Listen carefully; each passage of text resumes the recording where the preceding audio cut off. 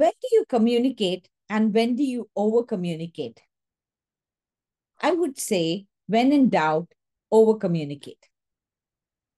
Welcome back to my Thursday video series where I share examples for you to use at work to make your messaging sticky.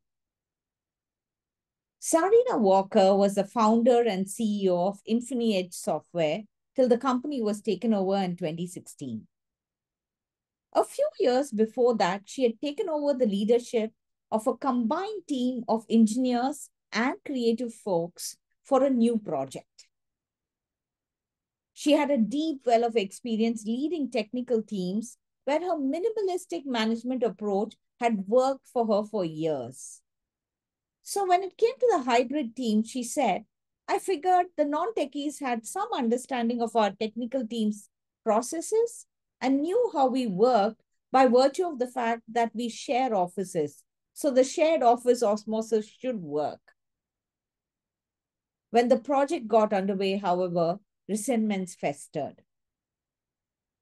Sarina says, my technical team didn't have a problem getting into a room and talking about what was going well and what wasn't. But this standard tactic of identifying improvement areas with her engineers felt like a blame game for the creative members. They felt they were thrown into this process. It was like being invited into a firing squad. And soon she was having difficulty even getting everyone to attend the weekly status meetings.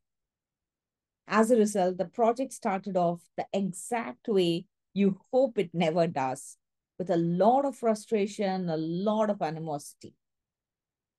Does this sound familiar? Well, Sarina went on and recognized that her failure to establish communication norms was partly to blame. She hadn't made the purpose of the status meetings clear.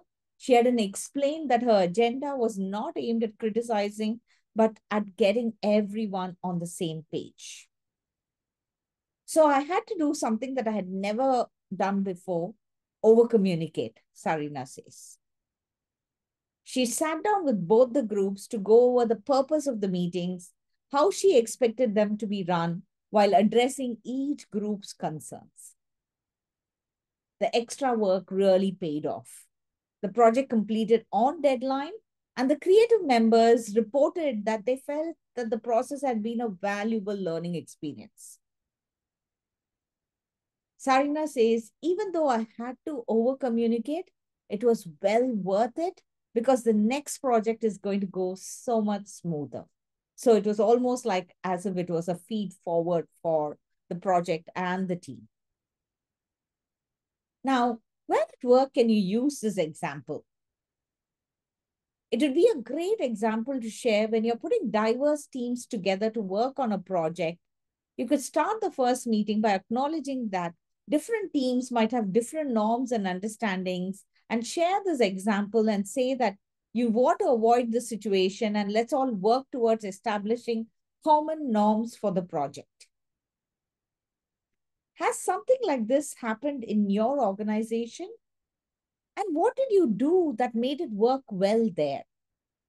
Do share in the comments or please reach out to me via a message. I'd love to hear from you.